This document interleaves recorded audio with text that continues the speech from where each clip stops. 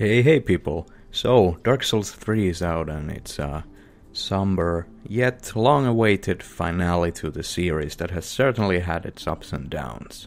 There is a staggering amount of things to talk about when it comes to the Souls series, but this video I will be focusing on mostly on this third game and how it compares to the rest and how it stands as a game on its own. For posterity's sake, I'll mention that this video is made 2 weeks after the public release of the game, and I've since played it for 100 hours, and as it stands there's no current DLC for the game. And of course there's obviously going to be some spoilers ahead, so proceed at your own risk, because, you know, a blind playthrough is the real way to experience these games. So what's it about? It's a Souls game as you know it, and if you've played any of the previous installments you know exactly what you're gonna get. And to lay a foundation for my views and experiences with them, I feel like it's worth mentioning that I have not played Demon Souls, but I've sank roughly 300 hours into Dark Souls 1 and 2, and then I played Bloodborne like twice. And I'm not saying these things to measure my EP, nope, but I feel like if you understand my sort of background and experience with the games, you can judge for yourself whether I'm full of shit or if I have a clue as to what I'm talking about. Each of these games from 1 to 2 to now 3 I've always played through with a quality build with a dash of pyromancy on the side. And the games were of course played completely blind, as in without any sort of beforehand knowledge of the locations and bosses and such, which I think makes for a roughly equal footing when it comes to comparing the gameplay experiences. So, how does this game hold up? From the floaty combat and control of Dark Souls 2, it feels like the game has gone back to the relatively rigid handling of DS1 with a dash of Bloodborne on the side. Well, there's no luck on dashing, but the fast pace is certainly more pronounced than in previous installments. For example, instead of equip burden affecting you by tiers, like fast, medium and fat rolling, here the only number you need to watch out is the 70% burden, since staying below or strictly at there grants you the most benefits, and anything above that reduces your stamina regeneration and forces you to do the clumsy fat roll. Yet, for some reason, there is no actual functional and a really useful tier below 70% burden. It could be said though that when you're hovering below 30%, which is, mind you, near impossible to do without investment into vitality stat and the usage of extremely light gear, you will roll noticeably further, but you do not gain any other benefits. Let's think back to Dark Souls 2 here, where, if I'm correct, equipment burden tiers to 10, 30, 50 and 60%, and they all affected your stamina regeneration and rolling distance. This all, to me, seems to indicate that the developers wanted you to learn to use and kind of gauge your stamina more efficiently, yet it hardly makes a difference when you can roll roughly 13 times with a full stamina bar and still have enough iframes to escape invaders and most of the enemies as well. Another example when it comes to the pace of the game's combat, later and later on in the game, enemies become mostly faster and more aggressive. Perhaps I played wrong, but for example the champion variant of the Udex Gundyr boss fight in the Untended Graves hardly left windows for any swings of the old Ultra Greatswords. I understand that the boss is very much vulnerable to parries, as we can probably see here on my faster playthrough. But for most of the time, I found myself chipping away at faster foes by roll spamming my way out of their attacks and occasionally landing the R1, whereas bosses like the Pontiff I shattered with the same weaponry due to the, mind you, extremely lax hyper armor and the staggering weapon arts of said weaponry. I understand that this might sound like nitpicking, but after hundreds of hours spent with the series you kinda start to notice some of these things that maybe they could have done a little better. But this tangent has gone on for long enough, and I'll be sure to touch on the comparisons between the games here and there. To me, the enemy design in these games has always been among the more interesting facets, even if 3 games down the line, the hordes of enemies you face can still be sorted into enemies that are smaller than you, enemies that are roughly your size, and on the third slot, the monstrous enemies. It still hasn't gotten old. It manages to stay fresh due to the variety in the tactics that the enemies employed, while the Lothric Knights, which we see here, rely on their shields and the occasional weapon art move or a shield bash if you fish for backstabs. The Silver Knights later on in the game employed tried and true moves from Dark Souls 1 with a nice new twists. There's the Evangelists in the Undead Settlement, for example, with their super varied movesets. There's the Cathedral Knights with their relentless aggression, all the way to the player-sized NPC encounters like the Exiles and the Invaders. And it's been an absolute joy to fight through them time and again, because variety is really the impression that I've gotten with this third game. Sadly though, even with so many games and years of development under their belts, the enemy AI is still extremely exploitable. There's like nothing stopping you from finding where they're leashed to and then peppering them with poison arrows. But to offset this, there's obviously steps that they've taken forward. In this game, they, for example, have nailed the enemy crowd so much better, lending to clearly lessons learned in Bloodborne. If you remember the enemy mobs like the spiders in Zeldora in Dark Souls 2, they would slowly creep up their way to you and proceed to spam attacks until you die, or in return spam attacks quickly enough to thin their numbers. Whereas here in Dark Souls 3, enemy hordes like the workers in the settlement may gang up on you with big numbers, but much like Bloodborne, if you stumble and try to roll your way through them, they will actually stagger and lose their attack wind-ups. Obviously this doesn't work with larger enemies, but here the enemy placements do not seem unfair or difficult for the sake of being difficult, something which the second installment of the series I felt was very guilty of. The enemy encounters might be what makes combat fun and engaging, but what is a fight without a setting?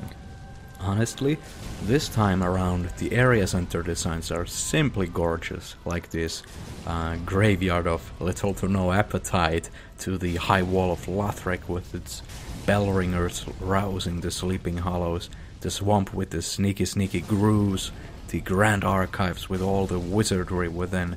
It all looks and feels cohesive and brilliant, and there's not really an area where the design clashes for me. Well, maybe if we scratch a bit beyond the surface, the connection between Faron Keep to Catacombs to Irithyll seems a little challenged when it comes to abrupt climate differences, but honestly, after the Earthen Peak to Iron Keep immersion ball kick, nothing feels as bad. Now I'm going to show you a few pictures. I couldn't for the life of me find out who made them, but they're incredibly useful, so if you're out there, thank you. And as you can tell, they depict the connection between the zones, and yes, you might have heard these complaints many times before, but I much prefer the long-term implications of the Dark Souls 1 model of world design without the bonfire warping. Since every outing you started from Firelink in the early game, it had a sense of gravity to it, and if you forgot to upgrade your filthy little Drake sword, then too bad! You would have to mosey your way back, cursing your inattention all the way. I always felt like forcing you to travel by foot pre-Lord Vessel, equipped only with the most rudimentary knowledge of the game. It made for a fond memory for me, and I really had hoped that there was more of this in Dark Souls 3. But instead, warping between the bonfires is available right from the get-go, much like in DS2, but luckily, where the world scale design may have continued to suffer, the level design is on point. I mean, flipping heck if the areas with their gauntlets of enemies and the occasional requirements of observational skills weren't good or what, save for maybe the aforementioned catacombs, which were basically a glorified challenge dungeon. But even there, the design was tight, like, you know, those skeleton men with the hats who controlled the skele balls and how they ran around, leading you into that one area full of pots, and the other skellies who threw freaking pursuer grenades at you. So, when it comes to level and world design, I'll just want to reiterate that I much prefer the large and more interconnected areas, where all the shortcuts link back to previous areas and previous shortcuts, over this more level-oriented design, which, granted, Dark Souls 1 was also guilty of after you got the Lord Vessel. But yeah, it's just my preference. I just simply loved the emergent gameplay stories that this large-scale world design offers, as in, you know, everyone probably has their own story of wandering into New Londo on their first character on their first playthrough. So, moving on to NPCs and other stuff that makes the world live. A very curious thing I noticed during my playthroughs is that they chose to omit the sensible design for NPCs and how they make their way back to the hub areas. For example, you'll remember how when you introduce yourselves to NPCs in the previous games, you'd basically exhaust their dialogue and they'd exclaim how they'd, well, basically do whatever they need to do and then head back to the hub area where you can buy stuff or learn stuff from them there. Instead, here in Dark Souls 3, you just talk to them and you just agree to help them or whatever, and then they literally poof out of their actual cells where they've been holed up before you came along. It's a really strange thing to change, and I don't see any reason for it. So, a little more about the usual cavalcade of walking, talking, self-confirming tropes that are back in this cesspool of doddering old folk and degenerates, all the way from the crestfallen warrior to Trusty Patches, the unbreakable hyena. He's back, and they're all with their own personal storylines, which are just as easy to miss as they were in the previous games. But here, I'm kinda noticing this sort of obscurity for obscurity's sake. For example, in the Anri questline, there was this assassin character, just chameleoned up in the church where she was holding up, and there was no indication of such a thing hiding there, nor did she seem to mind being ritual murdered in the wedding ritual or whatever. Although, thank Miyazaki, the NPCs in general are luckily a step up from the shoddy work of Dark Souls 2, because you might remember the Cloan catastrophe that happened there. Here, the NPCs just require to be rescued, and they ask a favor for their services, up to a point where they might even pack up and leave if you don't meet their conditions, which is nice to see, instead of just having to tick a box and have them permanently move into your hub. It makes the world feel like it's not revolving around you, and that's very much a welcome thing in these games. Now, moving on, I've written on this script in rather hesitantly that I should probably touch on the balance side of the game's character builds and equipment, so here we go. So, for me, the big part of the series' appeal was playing the type of character I wanted to and sticking to my guns no matter what. But in this game, I've really come to love some of the choices made. Take, for example, the aforementioned equipment burden. For example, the only, and I repeat, only thing that matters is that you hover at 70% burden or just below to get the most of the benefits. It doesn't reward me for playing a lightly armored swordsman who hangs around at 50% burden by granting me some stamina regen or a roll distance like in the earlier games. No matter how small the benefits were, they were still there. Similarly, the players with the penchant for the more heavier armor, you'd have to level up vitality to unlock exactly what? A little more defense and poise? That'd be the case, yes, if you were playing an earlier game. Here it grants you some absorption, which is basically percentage-based reduction of damage taken, and yes, you get poise as well, but I can't crack how on earth that works, since it just frankly doesn't seem to. I literally ran up to Havel the Rock, or whoever wearing his armor, hit him once with the old monastery scimitar, and the first hit staggered him. What's happened? So I honestly don't understand whether this is intentional or frankly bugged. No matter how heavily I've kitted up on poise, the first two swings from a straight sword always staggered the character. Besides poise, the saving grace for strength-oriented characters has always been hyper armor that's built in with their weapons movesets. If you're not familiar with the concept, what it means is that at a certain point in your heavy weapon swing, the damage you take is reduced to offset the fact that your longer animations will often result in you getting hit, in addition to granting you a massive poise boost to guarantee that the attack actually goes through.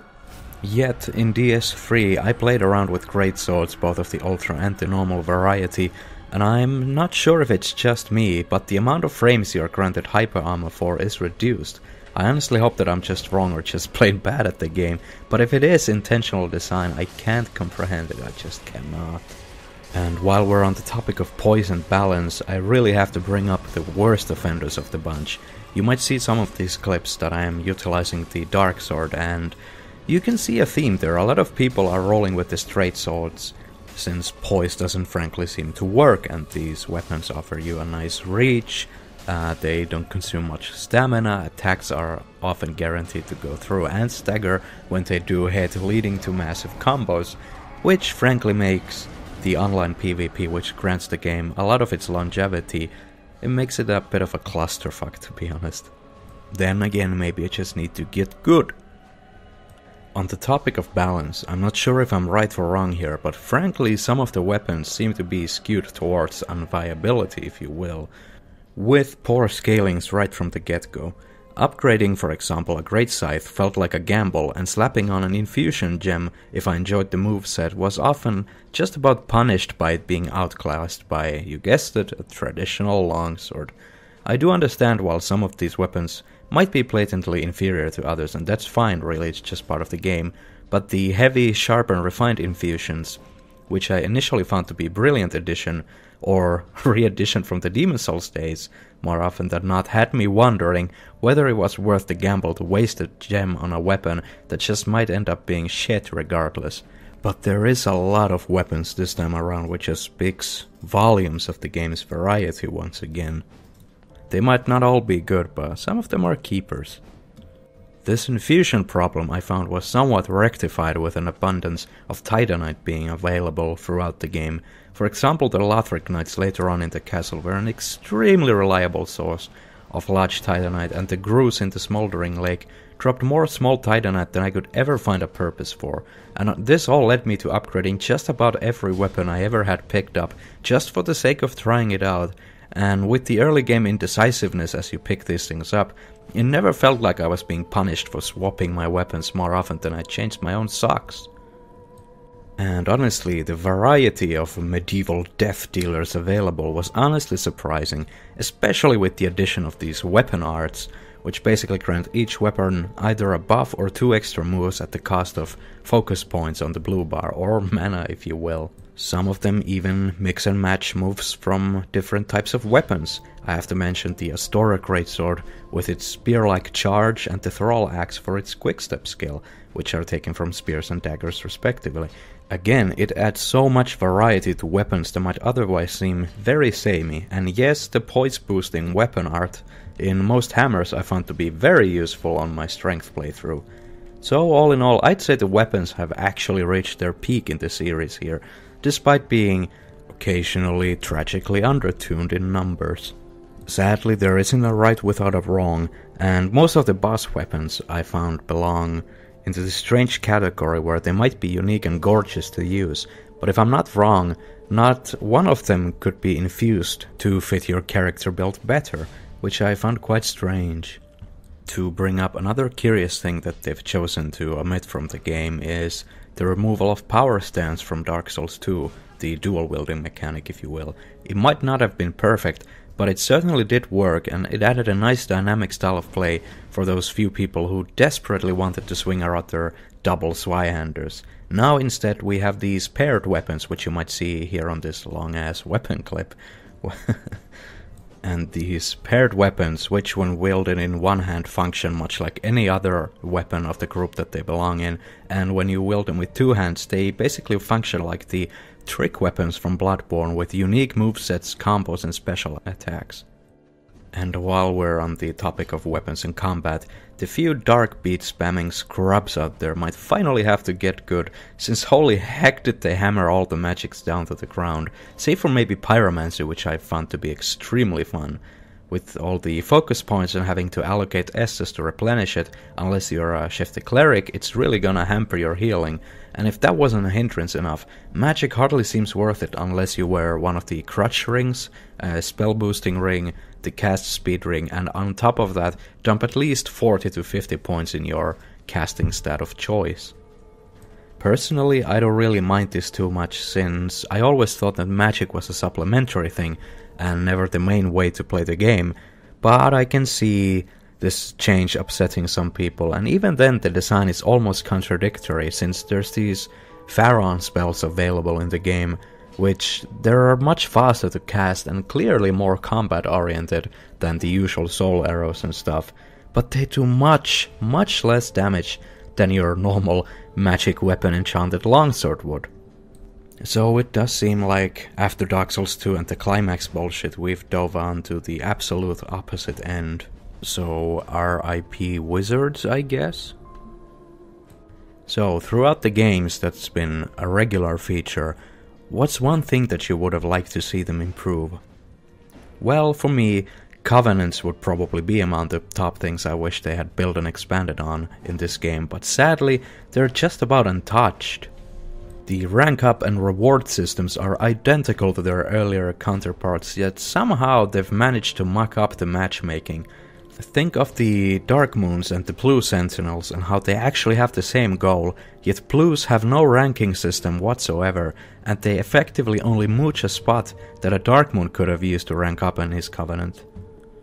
And oh my goodness when it comes to invading. Now this might change given enough time, but as it stands I simply cannot invade a player by his lonesome. And even if they happen to be alone, chances are that a aforementioned Blue or a Dark Moon pops in. Sure, the playing field is evened out by giving the invaders some Estus charges as well, but it's always roughly half of what the host of the world has. On top of that, items such as Lloyd's Talismans or Undead Hunter Charms, as they're called now, are limited to 5 per invasion, and often enough that won't do against the host and his 2 compeers. At least the full Red Eye Orb is available very early, but as it stands you're always invading against the odds, which I think is fine, but I can only hope the amount of summoned gangs is lower in the future, cause right now it's really hard to play honestly. It feels like they've shot invasions into foot on this one. Alright, now on to the more artistic sides of the game. Do you like hearing European men butcher Japanese names? Because I sure as heck do. So yeah. The music's composed by Motoi Sakuraba, who made music for Dark Souls 1, 2, and now 3, and it's also composed by Yuka Kitamura, who made music for Dark Souls 2 and 3, and also Bloodborne. And it's really worth listening to. I found in some bosses I would actually take extra time to kill them, to catch a few more seconds of these tunes. It's clear that the workmanship of Miyazaki and the team behind him hasn't gone to waste, since even this encounter here that you're seeing, the Deacons of the Deep fight, which is basically, to the more cynical among us, a rehash of the Prowling Magus fight. But it's not without its little details. You can see the taller priests in the back actually reaching up and shooting fireballs over the top of their more smaller compatriots, while the more tubby ones tend to charge and try to smash you to the ground. It's really nice. Even for such a, well, lukewarmly received encounter, it does have its spins and twists, and nearly every boss does. So the music sets the tone, and the area certainly built for a nice stage, and the gameplay certainly delivers on the storytelling front as well. Much like in Dark Souls 1, you're given a simple goal to find and deliver the Lords of Cinder to their thrones, and as you go along you learn more and more about the world around you and how it came to pass the way that it is.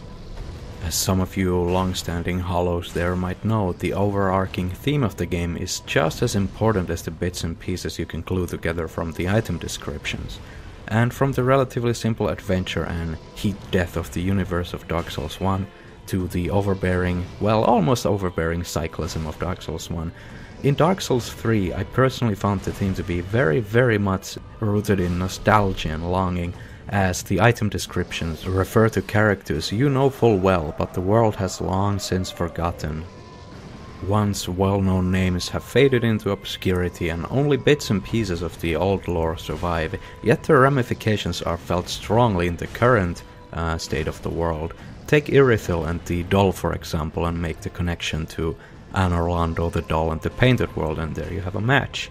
There are also a lot of connections you can make between Archdragon Peak, Nameless King, and Gwyn and his Dragon Wars, and the basically denouncing his firstborn son. It once again sets the tone for a very much world dying and fading away, and it's a sobering and quite the somber farewell to a series that many have come to know and love. And yes, I realize these are very much subjective things, but that's just my take on it. It still manages to pull the soul special, aka emotional impact, through gameplay and artistry alone, since I just have to mention what a rush it was to catch up with Aldrich and, in a way, experience the atrocities through the music and the encounter alone. Same with the last boss. There's incredible intricate talent there, and I seriously just hope there was so much more of it. Lastly, I'll want to touch on the technicalities of the game, and especially the PC port, which was released simultaneously with the console release. But even after the years, there are questionable details such as the PC port displaying keybinds for controllers by default. I seriously hope this was an issue with my emulated controller rather than with the game, but I thought it was worth a mention. Another thing to look out for is the performance.